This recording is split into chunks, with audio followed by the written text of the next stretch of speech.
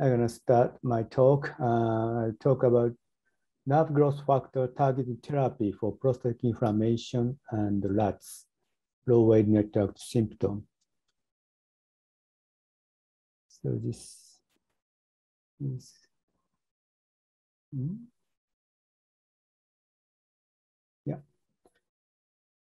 So BPH is the kind of enlargement of a transition region of a prostate, which compress the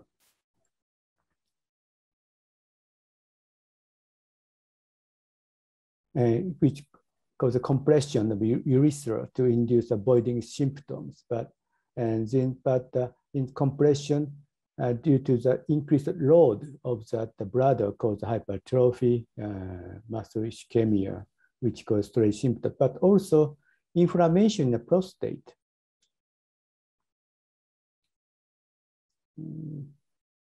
Does it work? I guess. Inflammation in the prostate can cause that sensory nerve activation, afferent activation to induce stress symptoms like urinary frequency and urgency type of thing. So clinical study shows that significant correlation with lower enteral symptoms and the prostate inflammation in a BPH patient. So we are with this program, our Brain Center program, focusing on role of prostatic inflammation and how this inflammation can affect the bladder function, especially in bladder overactivity. So we use the different animal models, rat model, and also mouse model, which rat models are induced directly by chemical irritation using hormone injection in the prostate. Mouse model genetically induced prostatic-specific E-cadherin downregulation, which causes prostate-specific inflammation. So with using these two types of models, we found that the first prostate inflammation there, edema, infiltration of inflammatory cells, but no inflammation in the bladder. So we found that the bladder histometry, top is sham, and second is hormone injection or prostatic-specific E-cadherin type of the downregulation, which causes non-voiding contraction between voiding. Also, they shows that the frequent voiding, it's a urinary frequency. And then we looked at how this overactivity induced after prostatic inflammation. We looked at the afferent mechanism, sensory functions. So we found a dichotomy that about 20% and the neurons are innervating both bladder and prostate.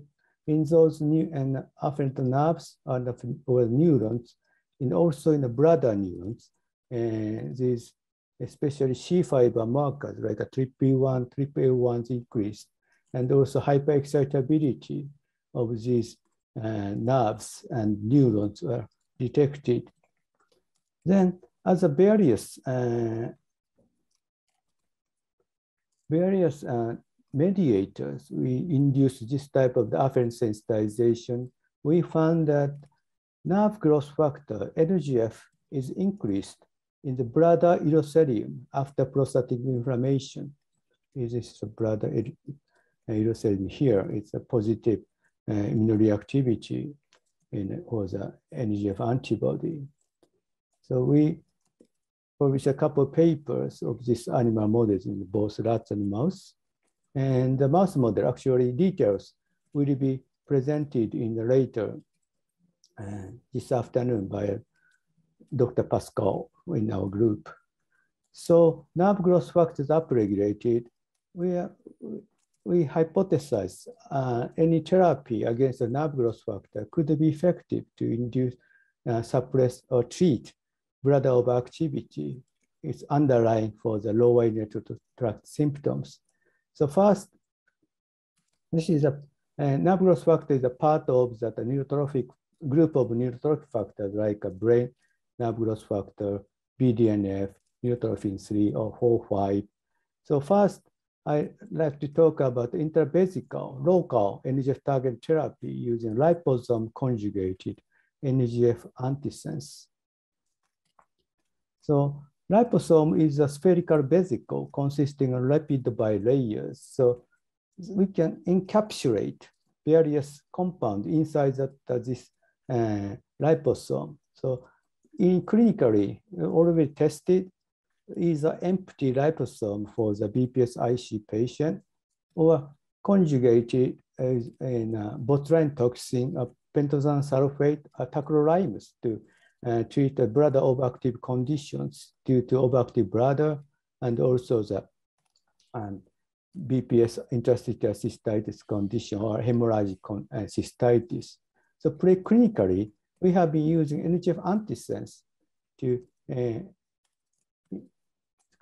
conjugate liposome conjugated NGF antisense for the treatment of bladder overactivity. So this is our summary of our previous study. I started with the spinal cord injury animals. So anti-NGF antibody treatment, systemic treatment, and also in the spinal cord treatment, reduce the bladder overactivity associated with spinal cord injury using animal model, rat model in this case. Also, directly we administer NGF into the spinal cord to increase the spinal cord level in the bladder afferent pathway, can induce bladder overactivity and afferent sense hyperexcitability, especially C fiber bladder populations. So also, anti-NGF antibody treatment can reduce bladder overactivity and bladder afferent hyperexcitability in mouse model too in our recent publications. So then in this prostatic inflammation model, we show that the prostate to bladder cross-sensitization can induce bladder overactivity and bladder NGF upregulation. So we have previously couple of studies using liposome-based intravesical NGF antisense therapy is using liposome conjugated with that NGF antisense inside that liposome vesicle. So using colitis model, which is a colon to bladder hypersensitivity model, and it causes pain sensation, bladder frequency, urinary frequency. So we can reduce those bladder hypersensitivity condition, colitis model, also that reduce the vascular responses called autonomic dysreflexia in ICI model. So we use this technique. This is animal model for the rat model. We inject the hormalin to the prostate to induce a chemical prostate inflammation. Wait 14 days. We inject liposome conjugated NGF antisense directly to the bladder, then waited another 14 days. So we performed systometry here.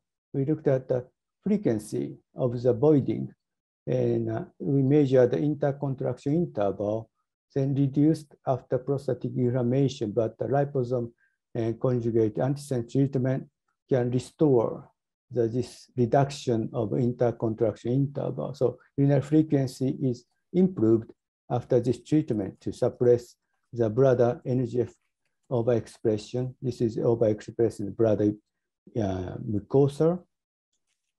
But after treatment, NGF level is downregulated.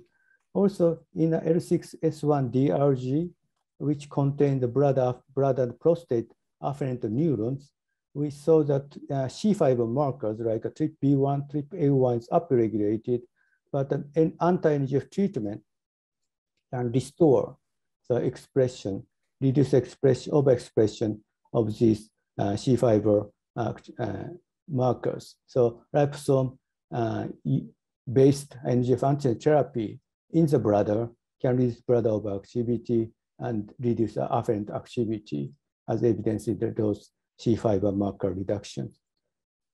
So anti-target therapy is effective, but also we tried. So this is NGF, and also the receptor is shown here. NGF bind to TRK and BDNF another growth factor, TRK-B, and neutrophin 3 is the TRK-C. So we try to use this TRK receptor antagonist, GNF5837, and to look at the effect of, so we are trying to suppress that, inhibit that binding receptors of these neurotrophic factors. So we use the two models. So this TRK receptor antagonist as orally administered for once a day for 10 days. So LUTS model, intraprostatic inflammatory model, this series of experiment, we looked at we focused on the non-voiding contractions. So small contraction between voiding. This is increased in this animal model, but after left for your presentation. All right, I just finished. Okay, so this treatment can reduce its overactivity. Also, we found that prostatic inflammation shown by the IL-1 beta expression reduced because it's a systemic treatment. Mouse models also similar prostate-specific E-cadherin regulation model. We see that the reduction of these non-voiding contractions. So TRK receptor blockade systemic application can reduce overactivity and also prostate inflammation in these animal models. So NGF is important mediators for this broader overactivity, either targeting NGF by itself or the binding receptors can reduce that those broader activity, afferent sensitization, in a systemic application can reduce that prostate inflammation. So this target therapy could be the effective treatment for that LUTS, especially storage LUTS and the BPH patient when they have prostate inflammation inside the prostate. So we thank that support from the NDDK for the last 5 years for our center, O'Brien Center. Okay, thank you.